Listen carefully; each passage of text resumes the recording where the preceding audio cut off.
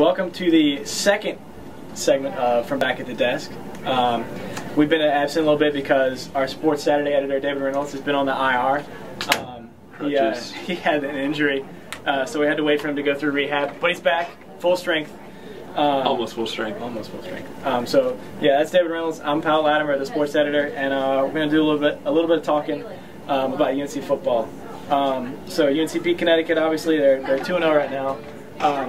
What did you see out of the big questions at O-line? What did you see out of them, Dave? Give me a little spiel. I mean, in case you're not informed, 2 offensive linemen for UNC were reported as being out right before the game.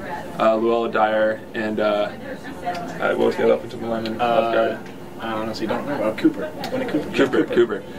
So you had 2 first-time starters in there against Connecticut, and they made a couple mistakes. Powell and I noticed Greg Ellaby missing a couple blocks, making a couple misreads on some stunts from the defense. So TJ Yates was sacked 6 times. Sean Drawn barely got 10 yards on the ground on 17 carries. So, I mean, that's an obvious problem. UConn was stacked in the front against UNC because UNC's passing game's been a little bit shaky the first couple of games from the receivers. They haven't had anyone really become a go-to guy. Greg Little's the guy that they look at, but he hasn't been putting up, certainly not Hakeem Nicks numbers. Mm-hmm. The only other guy that's really stepped up for UNC passing anyway has been tight end Zach Binalta, who we just found out today is now out for 3 to 4 weeks because he dislocated his right. I don't even remember the name of the bone, but he dislocated a bone in his right foot, celebrating the second passing touchdown of the year, his first passing touchdown of the year to tie the game. So that's TJ8's safety net gone. So I think the only other guy that really did anything was Eric Highsmith, the freshman, who had, I think, he had 4 catches, 59 yards against UConn. That's really, there's not a whole lot beyond that. Johnny White caught a touchdown, but that's his only catch of the year. I've actually been impressed with Greg Little. I was impressed with him at UConn. He didn't get very many yards. I think he only got about 50 yards. But, I mean, he caught every ball thrown his way. He ran the right routes. He wasn't, going long all the time. He wasn't looking for that big play. He was just looking for some solid yardage. So I think that was encouraging. That's what Yates said in preseason, that he was looking for him. But you're right. UNC does need that deep threat. I think they thought it was going to be Josh Adams.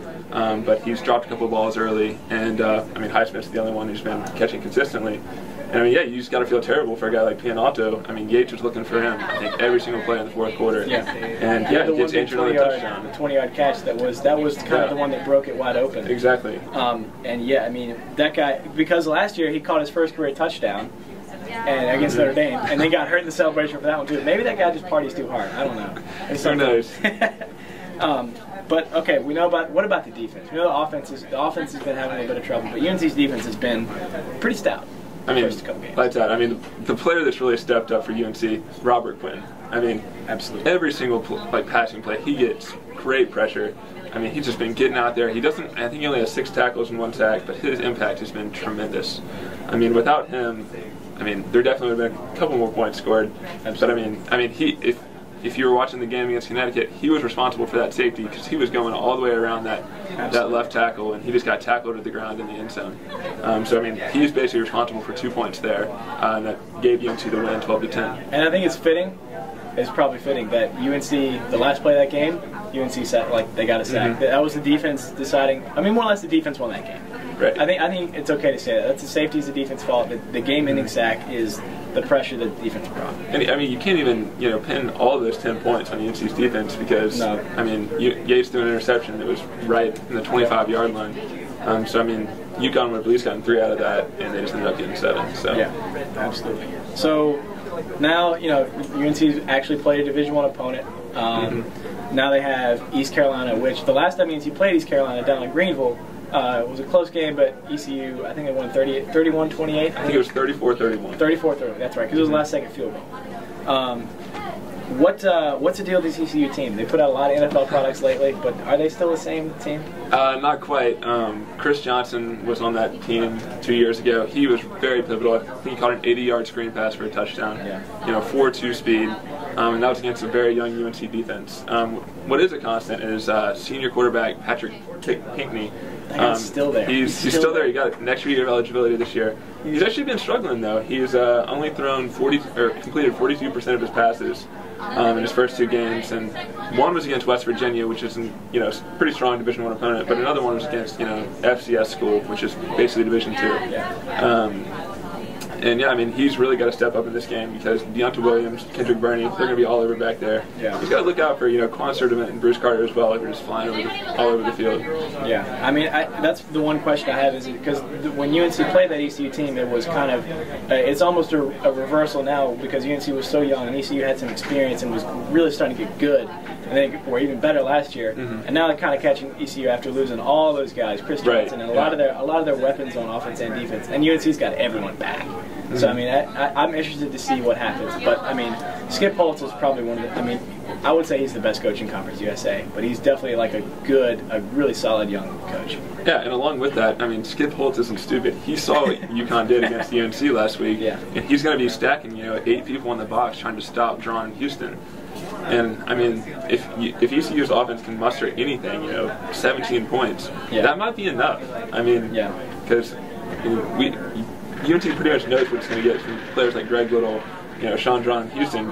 They're going to give a consistent effort. But some of their young receivers, I mean, they're going to need one of them to bust a long game just to at least free up some space and get rid of those 8-man fronts they're going to see. I mean, they're going to be open. They've been open all year. The only thing is they haven't. They've struggled catching the ball. Plus, Yates hasn't been getting time to throw it to him. Yeah, that's true. So, that's true. I mean, if you can get some time to throw it to him, I mean, you're going to catch some of those open passes at least. Yeah, that's true. So, well, that's all I really got to talk about, to be honest. I think my last point would just be that I think this might be Josh Adams' last. How do you call this? Last chance to prove himself because he's still the starter listed on the depth chart, but he has been dropping some passes. He hasn't done that great of an impact. But Highsmith is now number 2. The depth chart's right over there. Highsmith is number right behind Josh Adams. And he wasn't even on the depth chart before. He's up there number 2, right behind Josh Adams. So there's some movement. I mean, Adams has got the talent. He's just got to catch the ball. He's got to focus, relax on the field. They were really high on him. But all right, this has been the second segment of Back at the Desk. Again, Dave Reynolds, Kyle Latimer. Dave Reynolds is back and healthy. Thanks for tuning in. We'll be back more regularly from here on out. Thanks. Thank you. It was fun. It was fun. It's always fun. It's always fun.